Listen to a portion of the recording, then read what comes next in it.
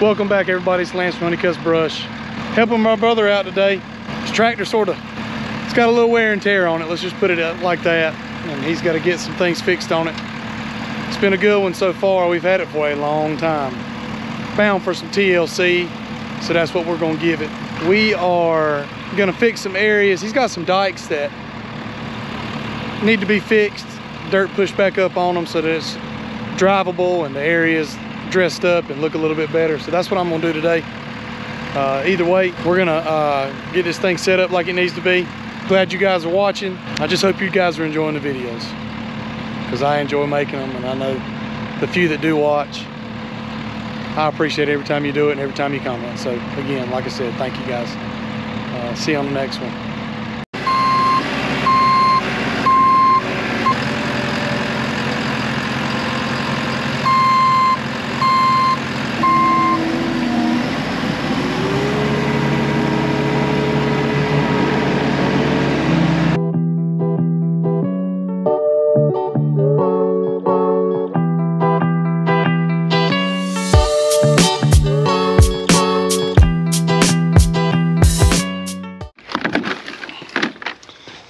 All right, everybody. A couple things we're gonna fix over here at the farm. Water's eroded it away. I call them dikes around here. But the dike is wore out. Wore out not only here, but in multiple places. Another one right here. I mean, it's pretty considerable. But all the dirt has settled right down and in here. So what I'm gonna think about is pulling all this up and transporting it back, transplanting it back. The only thing I've got an issue with right now is that right there. That's a nasty storm headed right towards us. So I'm gonna set it up. Probably throw it on a time lapse, because that's just the quickest thing to do so this storm don't get to me. But we'll come back to it another day if it does do that. But anyways, like and subscribe, guys. I'd love for you guys to keep track of what I'm doing. I enjoy doing this. I enjoy filming it. Takes a little more time and can be a bit of a headache sometimes, but I love it. I mean, it's worth the headache. So I'm Lance from Honeycutt Brush. See you in a little bit.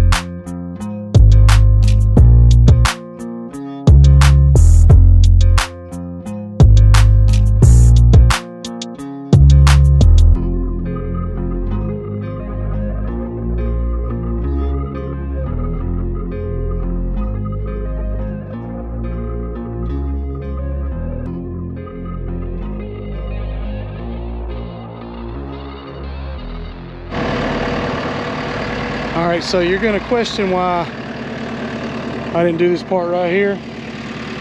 You saw me try to pick it up already, and cows have leaned on it, used it as a scratching post, and it's just pulled it right over. So we're gonna have to raise it back up, put some more concrete around it, and get it in the ground. But I cut out right here, because this is where all the dirt went and settled. Pulled some from up there to sort of level it down. But we're gonna later on I'm going to fill all that in anyways. But hopefully you got a good look at the storm. I decided to come up here first thinking this was going to be our wettest spot because this is just where water settles.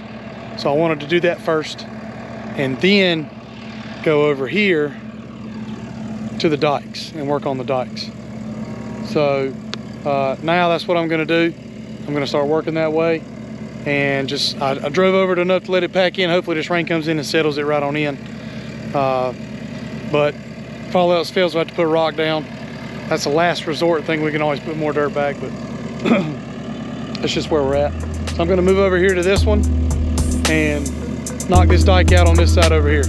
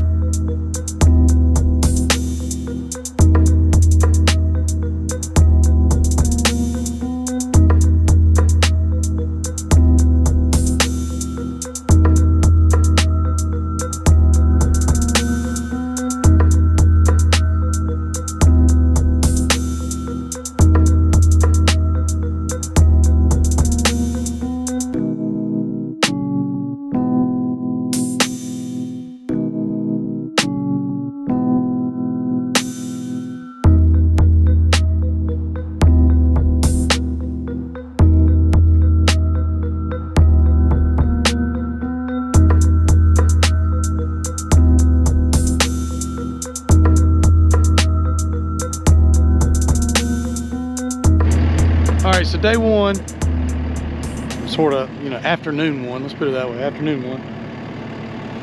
All I'm trying to do here is just put dirt back. It doesn't have to look pretty. I want it to serve a purpose. So what I did was I pulled from some down here. It'll all wash back in the hole, you know, in due time. But that was where the dirt had gone anyways. So I just pulled from here and I pushed it back up. Now, one thing I've learned with putting dikes back in is you can sort of see my skid steer is leaning back. I put more dirt than there needed to be where that crevice was. The whole reason behind that is you're going to continue to drive over it. And the more you continue to drive over it, the more it's going to wear down, the more your tires are going to pick up dirt, the more it's just going to travel. And you don't want it to wear completely out again. So anytime I've done them, if I leave them too low, they wash right back out. I always like them to be a little bit higher and assess the damage later on the other sides, because that's where grass is. Grass is a good buffer for water. If it's just pure dirt, it's always gonna wash away. But anyways, I'm gonna come back another day and I'm gonna knock out the rest of these probably tomorrow if I'm free. I might have some jobs I need to do, but I'll talk to you then. Anyways, see you around. It rained pretty good last night, so the ground's nice and soft. Now the tricky thing about this area is gonna be it's low. And this is where all the water runs to. As you can see, sort of declines downhill all the way down into this spot. So all the water's gonna run right here. So I gotta build this up high enough to where it's not gonna wash away with one heavy rain. I know a lot of you are probably gonna be suggesting me put rock down. We are gonna put rock down later. Just right now, I wanted to make sure that everything is fixed back, finished up, so that when the rock comes, it's gonna have something hard to put on. Because if you don't have that base, it's not gonna stay. Even the rock will erode with the water.